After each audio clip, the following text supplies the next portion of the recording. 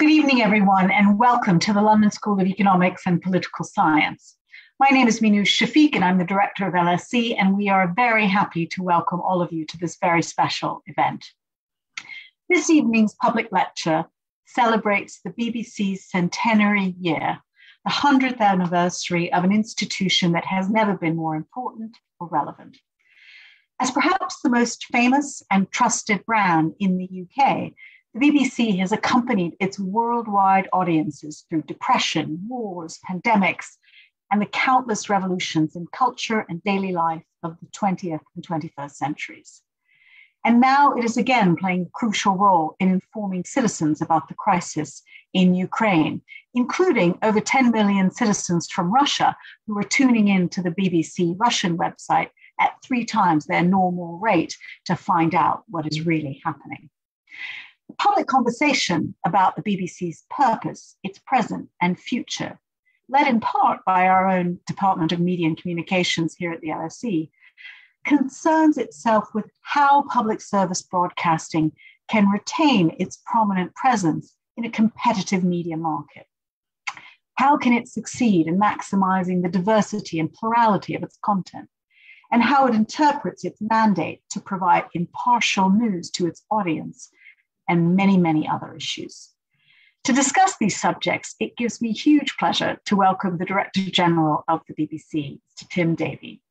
Tim rose to this top post at the BBC in September 2020 as the culmination of a stellar 15-year career at the corporation, during which he served as Director of Marketing, Communications and Audiences, Director of Audio and Music, and most recently, Chief Executive of BBC Studios, the BBC's principal commercial subsidiary. He's no stranger to the current job, having served as acting BBC Director General from November 2012 to April 2013. He joined the BBC from PepsiCo, where he worked from the marketing division to become Vice President of Marketing and Franchise of PepsiCo Europe. A graduate of Selwyn College, Cambridge, he's also co-chairman of the Creative Industries Council, a trustee of the Tate, and a former chair of Comic Relief. Tonight, Tim and I will discuss the importance of public service broadcasting if the BBC can remain competitive in the digital age, and how the BBC can meet its goal of serving as a truly national institution. We'll then open the floor to the audience to participate in the conversation, and we're eager to hear from our students, alumni, and friends from around the world. The questions will be moderated by our Department of Media and Communications, so please do provide us with your name and your affiliation. And if you're following the conversation on Twitter, the hashtag for today's event is hashtag LSEBBC.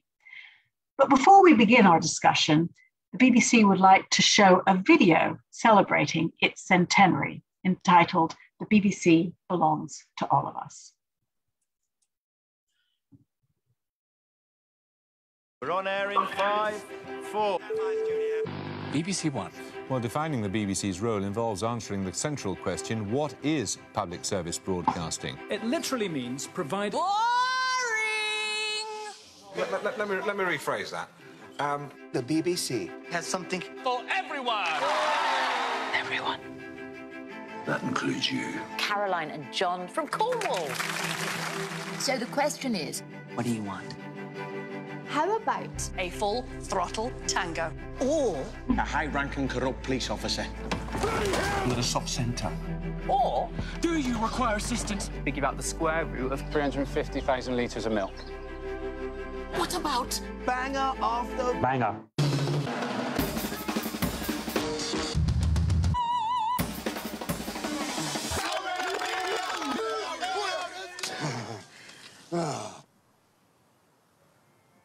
But there's more to it than that. the BBC is a unique experiment? There's no angle, there's No bias vibes. no sponsors. Interfering with play. It's a bridge. between us. a common ground between us. Look a bit closer. it's a reflection? Of who we are.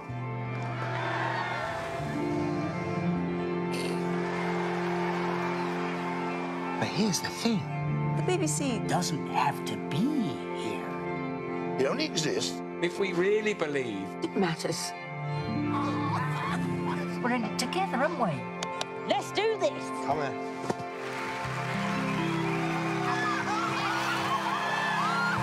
The BBC. There's something that belongs to all of us. Every one of us. Every one of us.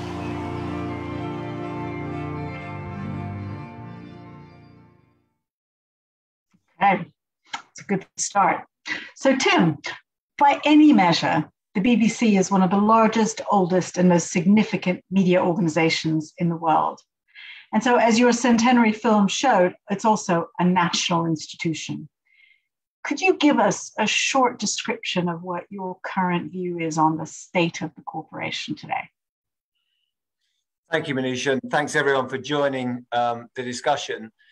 That's a big question. I think where I sit today is actually when it comes to the purposes of this 100-year-old organization, when we look at them and we talk to members of the public, they remain incredibly strong. And I would argue that in your introduction, you were kind enough to mention in these troubled times, the numbers of people in Russia coming to our services, but actually 92%, I just literally, as I came into this session, saw the latest weekly numbers, which was 92% of people in the UK came to the BBC, adults, on the week of 7th of February this year. So we remain relevant, and we remain relevant because of our purposes, I think. And I think that gets to the heart of what do we believe in terms of our values, democratic debate. What do we want to do in terms of growth of our creative industries and our value in that regard? But also, frankly, the relevance to individual families in terms of education, content, television, all the various things, and radio. We're in a decent position. So I'm confident. And I think the organization delivers generally strong metrics through, in terms of as I see them today. But I think the interesting for us as an institution is there's two major trends that necessitate, for the first time in this institution's history, a need for reinvention and reform, which we can talk about. And those two things are, you no longer have a position in which you have dominant distribution. So we had 2 out of 4 TV channels. We had a lot of the radio frequency, and as many disrupted businesses who are incumbent businesses know, when the internet strips away distribution advantage, you have to work harder. We have infinite choice of content. So that's changed. The second thing is this is now a global market. So we have huge players of scale. And what those things require you to do is not assume that you can just carry on as you were in how you deliver against your purposes. So my sense is we're in a strong position. We've got real relevance to the British public and 500 million people around the world. I'm actually very bullish about the BBC's role and its purposes. But I feel for the first time, we've got genuine jeopardy in terms of how we deliver that. And if we don't reshape and think about how we deliver and make choices in a digital world, then obviously there are threats to the BBC. So let me turn to news. And one of your important purposes is to provide impartial news and information to help people understand and engage with the world around them. But there's been controversy about what impartiality means. Does it always mean balancing opposing views? Does it mean always giving opposing views equal time? And what are the choices the BBC needs to make in order to retain that mantle of impartiality? It's a huge question, and one we wrestle with every day. And I don't think we'll reach perfection, by the way. But I think we've made a very deliberate choice. And people know that I'm slightly obsessive about value to audiences. What do people really value from the BBC? And I've listed a few things, but top of my list is impartial news, information, essentially trust. If you're not trusted as the BBC, our value erodes. And it's really interesting talking to maybe some of the more emerging players that are coming up on the media scene. The one thing they talk to me is, how do you get so much trust? How do you build trust? And central to that is this notion of impartial, fair, balanced coverage, of which we'll talk about news, but I think it goes broader than news. And the first point is we have made a deliberate choice to fight to deliver that. And I use the word fight because I think in the noisy world I've written about this many times, which is in a world in which we've got polarized media, we've got raging social media debates, things can get very polarized very fast. We're seeing disinformation. There is a real problem with finding the truth. I don't think that exists solely in, you might say, traditional places where free media has been suppressed. It's also in more advanced societies. You know, the US is a more polarized market, in my view. And, you know, we have to worry about that here in the UK and globally. Now, that choice, by the way, is not an easy choice. I think it's required us with our colleagues here, people working in this organization, to really think about, okay, what are my personal prejudices? I can't join campaigns. I've got to really get different points of view.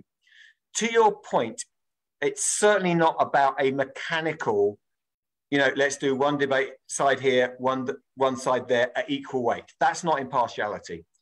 It is a fair, you could get many definitions, but it's a fair representation of the points of view, but it is also a seeking of the truth.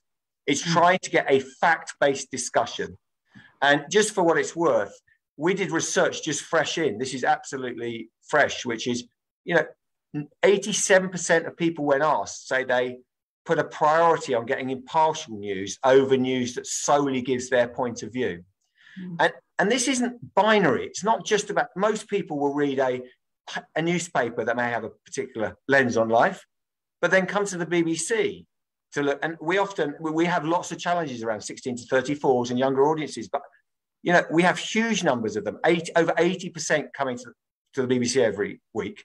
And often they're going to polarized media, they're going to other places, but they come to the BBC to get the facts. We don't need all of their time, but we need to be providing a place where they get a fair and balanced assessment and, a wise analysis. If you take Steve Rosenberg in Moscow at the moment, or Clive Myrie bravely in that bunker in Kiev, that's people come to us and we're going to fight to maintain that impartiality. Last point I'd say is other organizations have shown that if you do not fight for it deliberately, you can drift into places where you suddenly find yourself, on the wrong end of a debate, or you come back. And I'm walking that tightrope every day. It's not without stress, but it's a choice we've made. And I think it's really, really important for the BBC.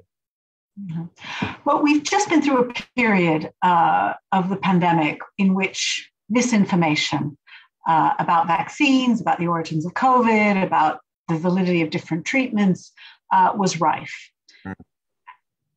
How did the BBC see its role during this time of crisis? And what did the BBC learn from this extraordinary period of the pandemic?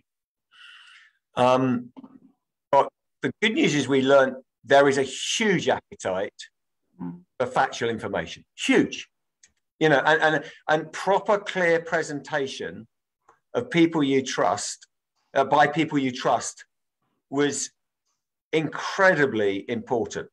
Second thing is we learned that local information is very important. I think this is a moment actually where the different nuances between national policy in the nations, we saw huge responses to what's happening in your postcode, what's happening in different areas, local and regional reporting. The biggest, I use this line quite a lot, which is, what is the biggest television program in the UK today? Okay, if you look at the overnight ratings for good old-fashioned linear television, nearly every night, the biggest program is the 6:30 regional news. Yeah, this tells you something about people are connected to their area. They wanted the local information as well as the wider information. Definitely wanted facts. They definitely wanted spaces where that things could be debated and talked about. I don't think they fully wanted to cancel views where you never heard from people who, frankly, an anti-vax person that we may want to challenge them with some of the science bluntly. It's not that they wanted for them to be not on air, but they wanted proper, robust discussion.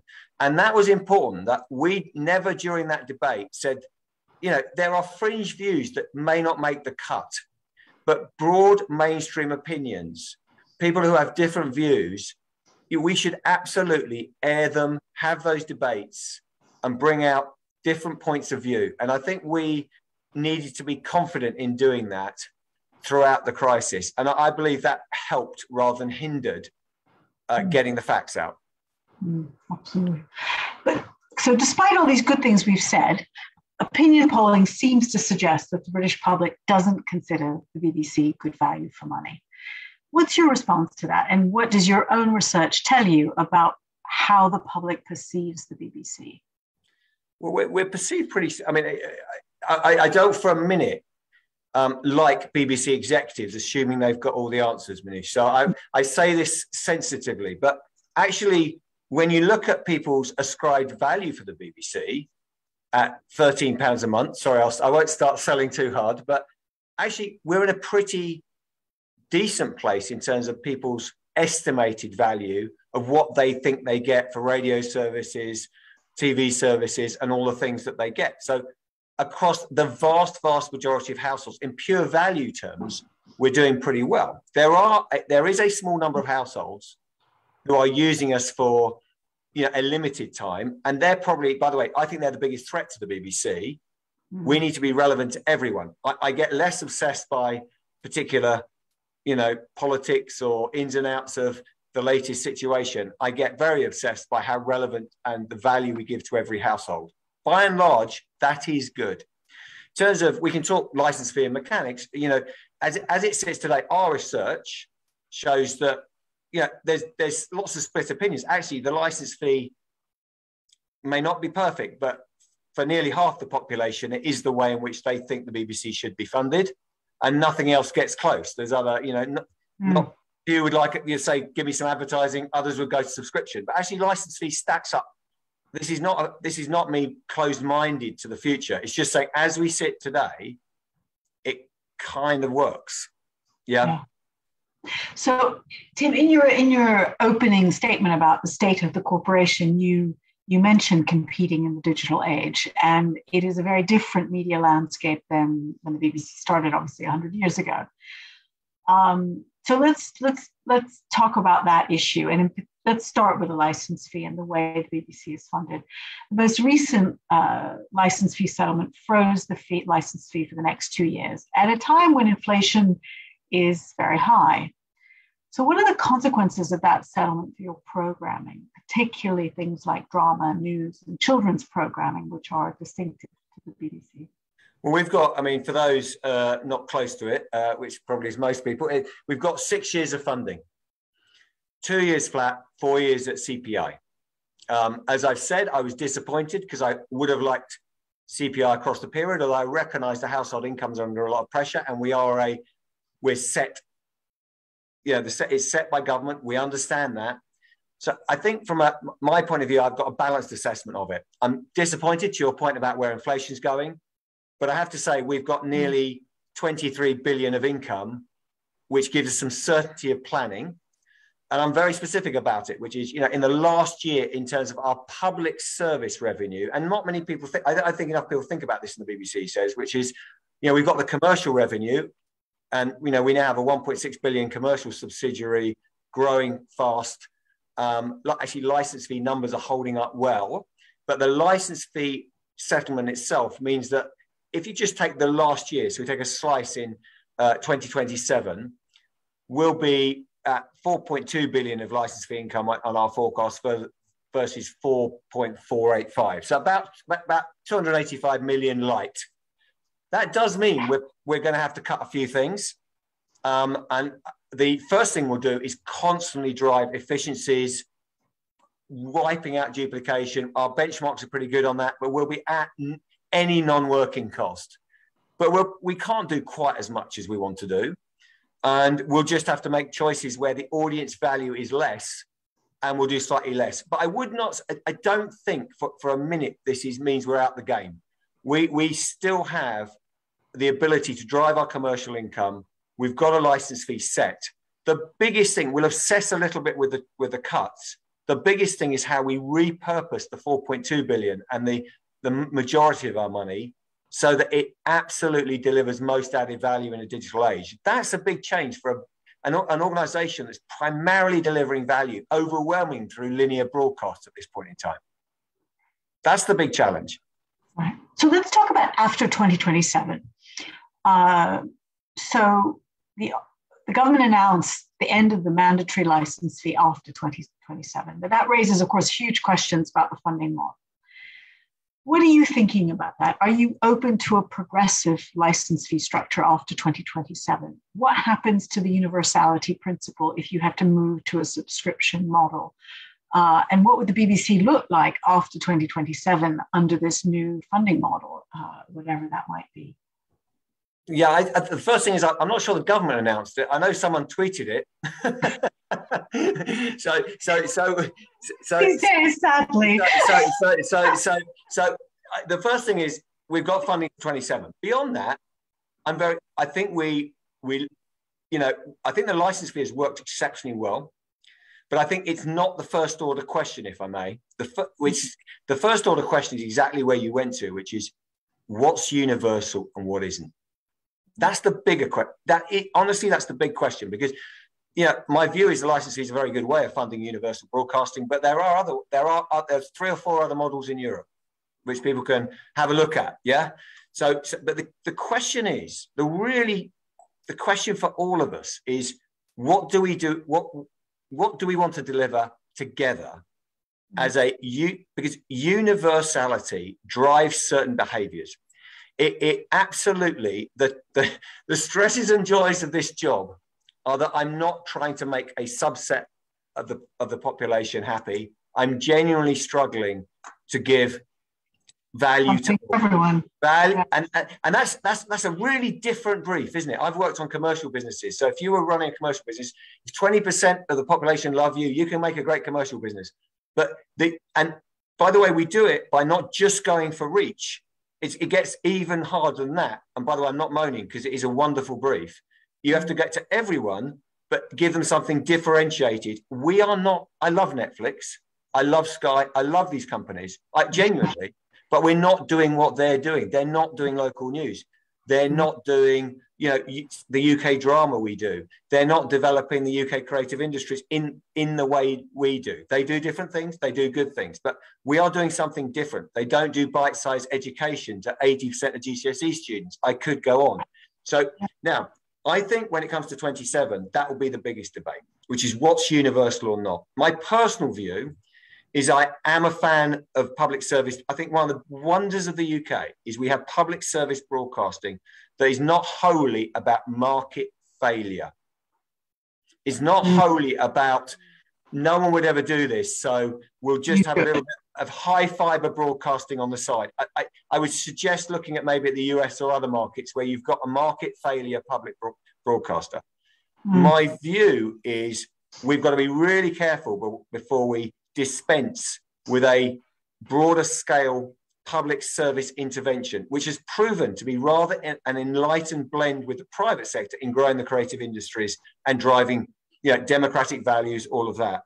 Having said that, we have a very strong commercial business in the UK, Minouche. We grow, we own UK TV. So the BBC is in some ways running models, and we want to see growth, and we are open-minded. And we were always going to look at all options. We should look at all options. You're not going to get me to jump on the exact mechanic at this point, but some of the questions you ask, we should all be asking, and open mind. And by the way, what final point is, I think some of the commentary around the BBC, we've got our head in the sand, and we're not interested in other options. And look, we see that we'll fight for the validity of the license fee at this point because we believe it to be a brilliant way of funding public service broadcasting. But what we're fighting for more than anything is public service broadcasting and what it brings and the value of that. With commerciality as part of that, we've got a commercial arm. And that's the big thing. That's the big thing for me. Well, so let's talk about the commercial arm. The BBC is aiming to grow commercial income by 30% over a 5-year period. Talk a little bit about that. How does the promotion of things like iPlayer fit into this into this strategy when competition from streaming is growing exponentially? And if you're going to take a more commercial approach, should the BBC be able to borrow from capital markets or partner with tech companies to build more hybrid revenue sources? How commercial do you need to be to be able to survive in this more digital marketplace? Well, I think we are very ambitious for that commercial business, and I think 30% is a CEO. 30% is my the minimum I expect. So I'm very ambitious for it. I think and what powers that business? And we'll talk about the capital requirements in a minute, which I think are critical. What powers that business is essentially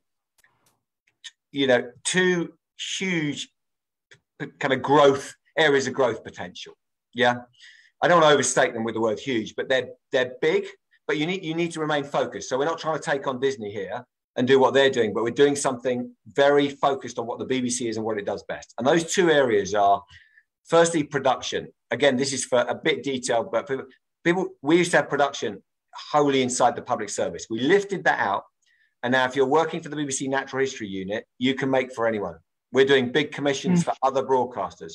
The reason we did it was just to keep talent in the BBC, because otherwise they were going off. Yeah. And that has worked really well. So we're growing a production business, and our reputation, our craft skills, our ability to make that we're at the foothills of how far we can grow that business. And that, is a whole new area that's growing really well. BBC Studios doing well and can keep growing. The second area is where you went, which is direct to consumer services. Yeah, we've had a very good business just selling finished TV programs kind of broadly to other broadcasters and doing some linear channels. But we're now at an age where we're beginning to enter the D2C world, of course, direct to consumer, sorry. And we've got a joint venture with ITV called BritBox in the States. I've said publicly that, what is the future for subscription news services from the BBC? What I think is slightly more difficult is people say to me, why don't you just switch the iPlayer on around the world? Yeah, it's a really easy line. Yeah. The problem, by the way, is think about the iPlayer. Firstly, a lot of the things that are happening on iPlayer are because we sell the international rights and we co-fund them together with other partners. We do the UK, they do international. Secondly, a lot of iPlayer is great UK output, but it's not necessarily ready immediately to go and sit in Germany and being a big hit against Netflix. Yeah. So we are beginning to think about, okay, how do we go into really what I call big niches? We are looking at how we expand D2C, but we need to be considered about that. Last point is we do need more capital. And that part of the license fee settlement, it's because it's not the most exciting bit in terms of headlines, but is massive, is we have extended the government borrowing limit significantly up to 750 million. That gives us another few hundred million of headroom so that we can invest to grow. And last point is partnership, of course. This is an age where we're going to be partnering with people. BritBox in the US is a 50-50 joint venture with ITV. We partner with people with capital. We've had success in the past with AMC, with the BBC America channel, but now into non-linear. This is an age of partnership, no doubt about it. Okay. Let me give you my final question before turning to the audience, which is around the BBC's role as a national institution. Now, clearly the BBC is often considered a unifying national institution, particularly important at a time when societies are fragmenting, people are living in their bubbles, et cetera, et cetera. Given this important social role, how do you see the BBC fitting into things like the government's levelling up agenda and in terms of unifying the nation? And also, how does it fit into your diversity targets, both on screen and behind the camera, in terms of the BBC acting as a unifying symbol for the nation? I think we play a critical role. There's two things in my head, which kind of in terms of, firstly, there's the broadcasting of itself. So, there's no doubt that we are in our lovely Zoom worlds, we are all itching for experiences where we're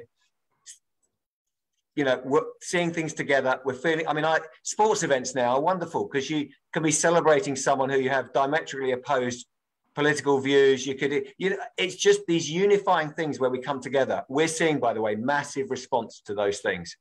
And I think editorial industry, how you facilitate grown-up, sensible debate. I think we've got to think about the potential of the digital world to facilitate interaction, democratic process. We have a huge role to play as the BBC, as a facilitator of a national discussion, no doubt. I think on the organisational side, I am obsessed with, we are there to serve all and every household. And I as the Director General, when I'm on a train, I look at every house, I look at every apartment, and I go, I'm flat, I go, £159. Am I getting them? Now, to do that, we have to engage in what may be termed huge amount of levelling up activity. So pushing money outside the M25. I'm doing 25 million to the Northeast, the production fund. Look, a couple of weeks ago, moving titles like MasterChef to Birmingham, Salford development. We've got 53,000 jobs directly linked to the BBC and the creative industries. We want most people outside the M25. Most of our funding in television, for the first time ever, we'll move 60% of our commissioning spend outside the M25. And this isn't anti-London. It's just literally levelling up of our spend. We do that, final points, we do that not just purely kind of because it's the right thing to do for balancing kind of our spend. It's because if I'm delivering that as a kind of content maker, all of it seeps into the content. So if you get a drama like Responder, which hopefully many of you have seen, which is based in Liverpool, that does brilliantly on network, but it also scores well in the North, 33% share versus 27% in the Northwest. So you get those connections. If you broadcast a Today programme from Liverpool, this isn't tokenistic. It seeps into the programme. And this is the kind of thing we are doing fundamentally, as well as apprenticeships. We've launched ourselves as an apprenticeship training agency in Birmingham, because there's no version of events where the BBC just comes along on its own. We have to be catalytic to the wider creative industries. I'm not interested, by the way, in just growing the BBC. I'm only interested in the context of the wider creative industries. We can be like the first domino, like in Salford, in Birmingham, other places. We can be we're kind of almost seed capital for in my view, public seed capital for the creative industries. The great thing about the BBC is we're also accountable, because the license fee has to deliver value, and we're held to account for that. But we are seed capital, and I really believe that should be spread across the country. I'm going to start turning to audience questions. And I've got a first one here from Bob Ward, who is the Policy and Communications Director of our own Grantham Research Institute at the LSE for Climate and Environment. And so he says, earlier this year, David Jordan, the BBC's Director of Editorial Policy, told a House of Lords committee that, quote, if a lot of people believe in a flat earth, we'd need to address it more in order to ensure impartiality. Why isn't the BBC more concerned with accuracy when it comes to reporting factual issues? And maybe I should have a caveat here, which is Bob spends a lot of his life refuting climate deniers. Right. We're obsessed with accuracy. Accuracy is everything. The fact base is everything. I don't think that means that you don't give voice to ever. There's a question of proportionality, Bob, but I think that doesn't mean you never give voice to opinion formers or people who are leading. Often we see in this world through social media, people emerge as voices on issues, or they get traction on their opinions. I actually think, and they're not experts, but they're often people who are sounding off to a lot of people, bluntly. I actually think the right thing to do is interrogate them with facts to talk. Now, I think you've got to be careful. I'm not talking about chaos where everyone that's got any voice on anything. But David, I was in the meeting. I'm always happy in a select committee when someone else is answering the question. But David answered that question. He was very clear. He said, if there was enough scale of opinion, if we got to a point that, and it wasn't we were in a bit of absurdity at that point. If 20% of the population thought the world was flat, and sometimes when you look at, some of these stories and rumours that develop into pseudo-fact, I recommend our podcast, The Coming Storm by Gabriel Gatehouse. Have a listen. And I think it's important we get those people who are frankly spouting opinion or got that, and we debate that, we put them on air and we test and we go. But accuracy is everything. And it's not an open house. I think it's about proportionality. And I do think that's valid. Okay. Next question is from Sylvia Harvey, who asks, could the BBC do more to help people in Britain understand the concerns and anxieties of Russia since the period when, as the then Soviet Union, it was a close military ally of the West during the Second World War? Of course we can do it. By the way, I'm always up for feedback on the editorial output, but what my view, of course we could probably do more. I would argue if I've got a defensive twitch, it's, if you look at Ed Sturton looking at, the 1,000-year history of the region and all the things we've done on Radio 4, the analysis we're doing, I think we're doing a pretty good job. And that historical context is pretty critical. Do I think we should be carving out space where there is a calmer analysis of the broader geopolitical trends that that are shaping these events? This story, and also it's really interesting. I think one of the jobs of the BBC is there are people, if I dare I use the words, in the Beltway who are quite, maybe quite interested in these things, assume a deeper understanding. We've got to make sure, we have a real role to bring that understanding to more people. Frankly, people who may not have lived through the Cold War. All those things, we do have a deep responsibility on that. So, look, of course we could do more. I think at the moment, if I'll be blunt, I think we're doing I would say this, I think we're doing an outstanding job of the coverage of an incredibly difficult situation. And I do think we are taking stock as we speak in terms of how some of these bigger trends, I've got about 4 or 5 editorial topics in my head, at least, where I think some of this more calmer analysis and more detailed analysis needs to take place. And absolutely we can do that. We shouldn't just do it on Radio 4, also online, other places. Absolutely right. Yeah.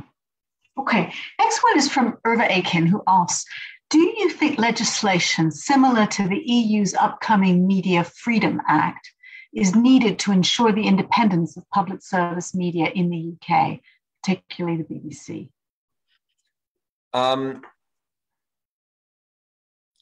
I hope not. The reason I say that, although I have to say as a board member of the European Broadcasting Union, there are significant risks to free and fair reporting in too many countries at this point. Yeah. Bluntly. I mean, now we have our independence enshrined in a charter, and that is precious. We also need to ensure that the public service broadcasting ecology, for want of a better word, I haven't come up with a better one, but ecology, I think needs to be protected. And to me, that absolutely is sacrosanct.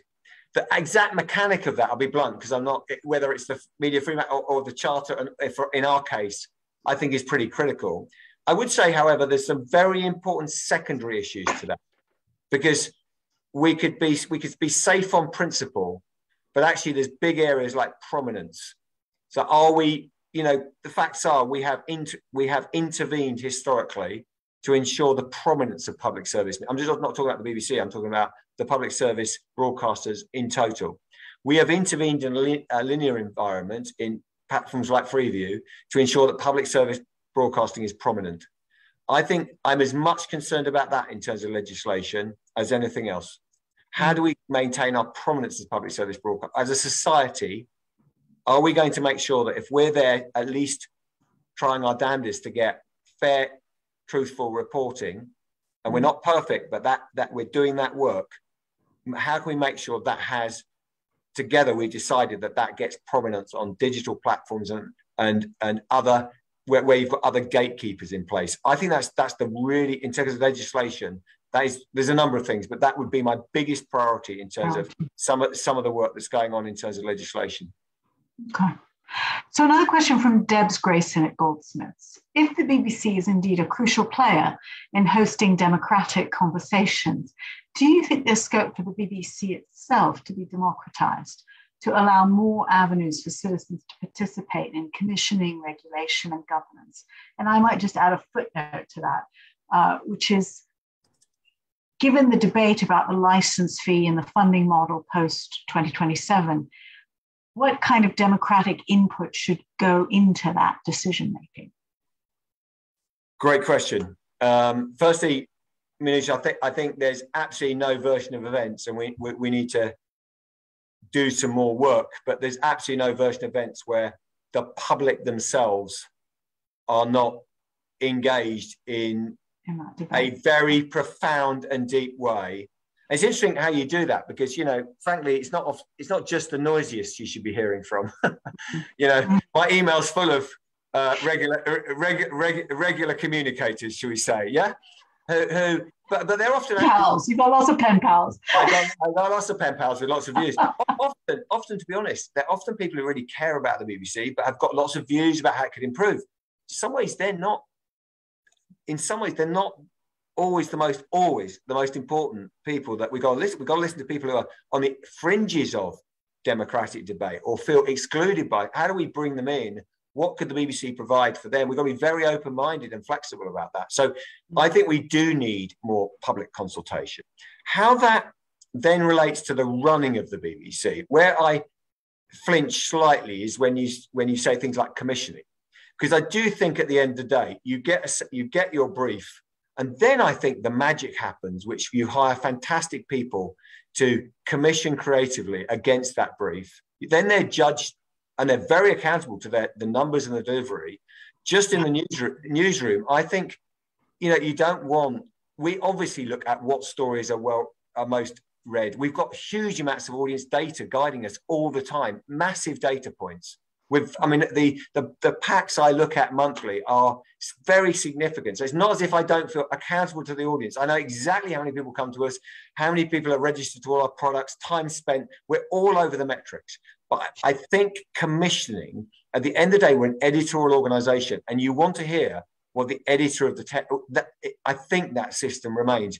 I do think when it comes to debate, digital must allow us more interesting and creative ways to get more interactivity, more views, live data of opinion. You know, we could be much. I think impartiality has been defined a little bit, and I came in and I felt there was some risks. So I kind of was absolutely putting impartiality at the centre and said, look, we don't do this. We've got to be clear on this. I'm interested in the next stage. I think the next stage and age will be how do these digital technologies bring data up to fact check. There's a whole lot of things we could do to get audience input more live into our output. I'm quite interested in that. And weirdly, this is a strange thing to say, there's bits of our schedule like spring watch surveys or things you get quick data where you get huge numbers. And I think we're at the foothills of using the audience in our programming. So they're not commissioning, but they're contributing, they're shaping. I think that's really interesting. How it fits the BBC's overall governance, I think we've got to reflect on a bit. Yeah. Okay, let me come to another question. Do you think that we'll see greater collaboration between public service broadcasters in facing the challenges of competition in the digital media market, such as a consolidated BVOD offering to help deal with issues of prominence? I think you might need to explain what BVOD means. A broadcaster video, basically iPlayer, ITV Hub. I think that's my BVOD. If anyone else has got a different BVOD out there, then tell me, but broadcaster video on demand.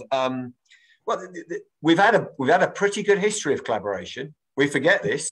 It's called FreeSat, FreeView, working together on the platforms. Expanding DAB radio together. I worked a lot with commercial radio. We obviously, you know, we can be having our fun and games over, you know, debate, kind of fighting for talent, all that, but actually growing the audio market from FM into DAB was something I felt very. The BBC doesn't need. One of our key metrics is not market share. I like growing markets together for the commercial side as well. And I actually think we need to work together. All right, I absolutely think that. But then you get the question of how you work together. So, you know, I talked about the BritBox partnership internationally. The only thing I'd say about full merger of platforms, and this gets a bit technical, but what is a platform in that? Because I think when you take Freeview and you take FreeSat, these are not products like iPad, they're platforms. Yeah. And I think that area is without doubt someone we need to collaborate on. I think when it comes to merger of, I think we've got to be a little bit careful in terms of the frontline products, because the BBC iPlayer is the BBC, and we know that attribution and ITV Hub is strong as ITV Hub, and they need to speak for themselves. But actually, part of those brands are going to be those brands and the attribution of the brand. The value of the BBC is not just in programming; it's programming and service. Yeah. Programming and service. So I think we've got to look at platform level. There's huge amounts of collaboration that we can do. I'm not sure in the short term it's about merging the products at this point. So I've got two questions about younger audiences, which I'm sure you've thought a lot about. One is from Jadasola Taiko, who asks, do you think that the license fee as a funding model would have been successful with the younger generation? More and more young people aren't paying the license fee and are instead going towards streaming services such as Netflix. How can the BBC maintain the interests of young people? And then the next one is from Peter Lunt, who says, what's the BBC's plan for young audiences now and as the BBC's future audience? BBC Three was cut despite huge protest, and now it's back. The youth have already left for Netflix and TikTok. Even if you have content, they're not checking the schedule. So allow me one defensive comment or two, and then I'll tell, because I think this is a huge challenge for us. Huge challenge. Of course it is for all organisations when people have infinite choice. That's infinite choice. And by the way, the biggest competitor for most media companies may well be, certainly in my household, Fortnite, not Netflix. Yeah, I mean, seriously, I think this is it's completely opened up in terms of where we're at. The defensive twitch is 80%, it's actually 83%, that numbers I looked at just before I came in, of 16 to 34s are coming to the BBC every week. Our numbers, we're the biggest company for 16 to 34s across. Why? Because which channels? Where are they? What channels are they coming to? It's not one dominant thing, but it is absolutely news. Radio 1 does well, not just linear, but also in BBC Sound, some of the on-demand product we've got there. But if you take this, if you ask the question was on the second question, what's the plan for young audience? The first is going to be is a very simplistic answer, but it just happens to be where it's at, which is you have to get killer content for them. And you have to keep the killer content on the BBC. So let me give you an example. Peaky Blinders on Sunday has a huge youth audience. And Peaky Blinders should be on the iPlayer all back seasons. You get the idea. Yeah? The Apprentice has a huge youth audience. Particularly this season's done really well. So the first thing is you have to, and what I know about this audience is they find the shows. They find the shows. If Peaky is a hot show, that we can get them to iPlayer. The question is, can we keep them in iPlayer, and have we got enough of that content? And the truth is, we need to not just copy the commercial opposition, but have, take Louis Theroux, huge youth audience, doing extremely well on iPlayer. We have to do more of that. We have to have killer content, killer talent. The other thing, by the way, is we have to shape the offer so that news, we are, as a linear broadcaster, clearly we're focused on the 6 o'clock bulletin or the 10 o'clock. It is the live stream that they'll come to for us, for Ukraine. They're not going to sit down, many of them, and watch a half-an-hour news bulletin. We need to be, and I think we've got a lot more work to do on our digital offer. And then what we share with platforms, we're talking to the platforms, and what comes back to the BBC. So we've got a lot of work to do. Remember, last point, by the way, 80% of GCSE students come to the BBC for revision, GCSE revision for bite size. So we're not trying to beat Netflix. I don't necessarily need every hour of people's media consumption. We know that if people spend a few hours, and I know I've got a battle, I'm not being naive. I think we've all got a real job on our hands, and we cannot assume a natural kind of scale, a natural scale. We've got to earn it without the benefit of distribution advantage. And that is a huge change, cultural change for the organisation. It's massive. Yeah. No, and it's clear. I mean, the loyalty of young audiences just isn't that, people like me who's like day can't start without the Today programme and Radio 4. It's a different, I think younger audiences are just in a different place. They have much more choice and they're much less loyal. And so you've got to keep them engaged. It's absolutely right. I think the other thing is they may have a different pattern of consumption. So, as long as they come to me, the BBC, and say, look, I need to check the news. And this is what we are seeing. And I'm not being naive about this. They're going to all kinds of sources. They're going to TikTok. Good for them. But they come back often to the BBC to get the facts, to say, okay, and I've got faith in that. Now, I think we have to really be innovative around format, talent, all the things you need to do, and not just assume that putting the 6 o'clock news on digital is going to do it. You need to reshape the organisation. You'll see us do more of that. We will reshape the organisation to be more appealing in its format, as well as making sure we've got the right hits for young people, because we need that. Yeah. So let me give you a question about national debate. A question from Vilda Shanky, Sunderland. You talked about the importance of the BBC being a facilitator of national discussions and the importance of big niches. Can you clarify what you mean by big niches? And how can the BBC unify the nation and create national discussions when the nation's media use are becoming ever more fragmented? Really big questions, which I haven't got all the answers for. There you go. I think it's the big niches comment. Let me just deal with that one first. Was more about internationally, by the way. Was that was a particular comment with regard to, for instance, BritBox is particularly British drama of a certain style, and it works really well, and it's got north of 2 million and growing fast in terms of US households, which, by the way, is a lovely business. But it is a niche bit. It's a subscription business, and it works really well. Yeah. That's what I mean by big niches. Yeah, and I think that we're not going to beat Disney in the US in terms of subscriber numbers. But when you talk about news, you talk about British drama, real opportunity. That's what I meant by big niches, and that was really about. Now, I think, by the way, there's an analogy in the UK where Six Music, specialist, big niche, really important. You've got the connection. Yeah. Many of our services in the UK are very big niches that are differentiated versus the market. The point you make about how do you really make sure that debate, it's actually a question I'm asking internally, we're talking about, and we haven't cracked it, which is, you've got to think in this digital age, there must be ways in which we can engage more people in democratic debate. Yeah.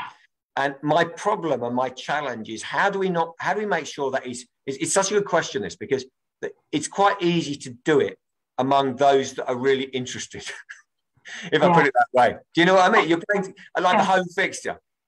I think it's a real challenge. And by the way, if anyone's listening and got a really good answer, I'll probably get lots of emails there. But if it is, we are interested in testing ideas where could we get more? It links to that public opinion point. How could you do this at a broader level? Now, we certainly do it really well with the traditional architecture of Question Time and they're really, really good programs. There are millions of people's their scale. There's millions of people coming in. But how do you do that digitally and it not become an echo chamber for 30 angry people, bluntly, is a real challenge. And I think we've got to be careful of that, because the problem with digital, of course, we all know it, is, we'll write up, everyone in Twitter's angry, and actually you're looking at, or, other social media platforms are available, but you may end up with reacting to 5 people, 50 people, whatever.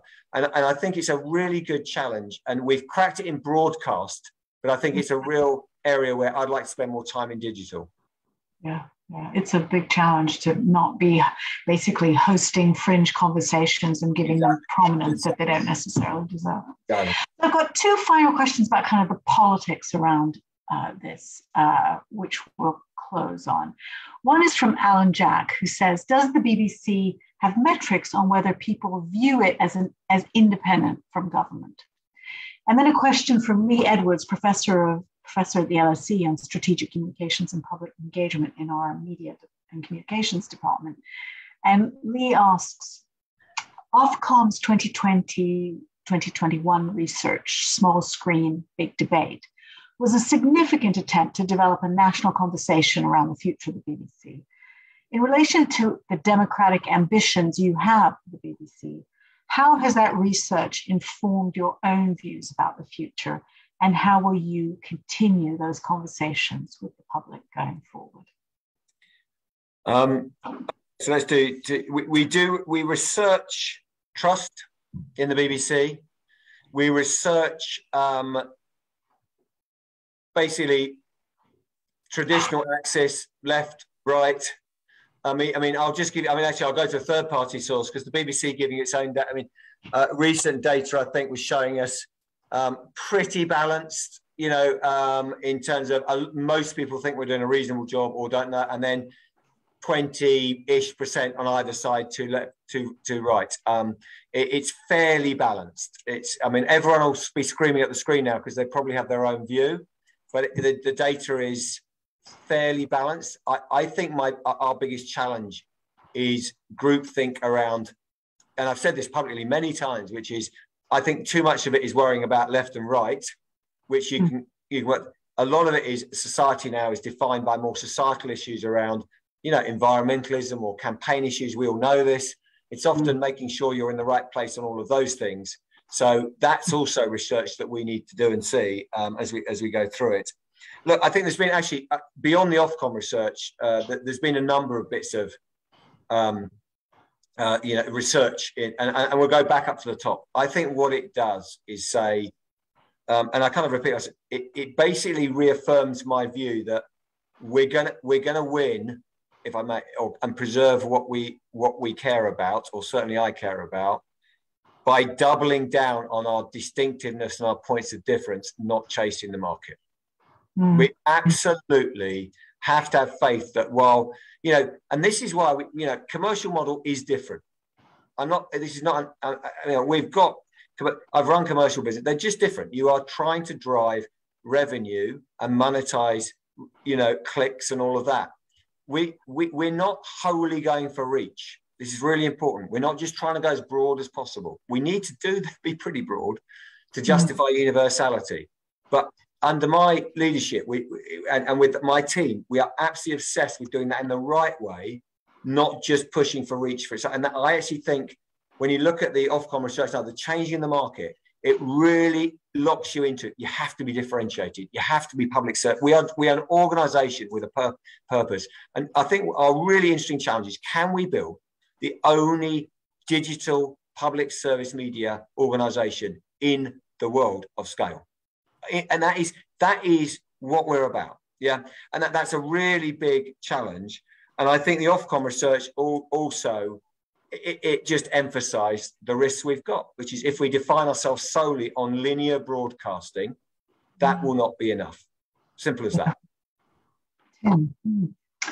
I like the idea of distinctive reach, you know, reach, but with that's something that's very, very distinctive. And I think you've